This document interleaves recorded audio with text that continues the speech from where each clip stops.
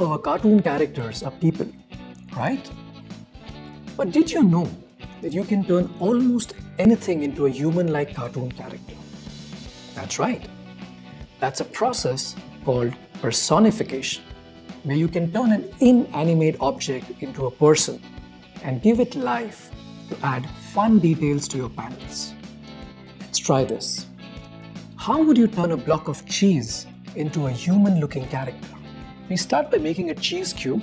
Let's see how do we make a three-dimensional cheese cube or a cheese block. That's the outline which is done. A cheese block usually has a lot of holes in it. Once we made a few holes, we personify this inanimate object by making eyes and an expression. The mouth is open, teeth are visible. We make a long neck, collar, and a couple of buttons, top wear, hands stretched out, fingers pointing upwards and outwards.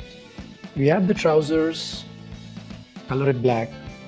We give this character extremely long shoes. And that's our cheese block, looking like a human figure.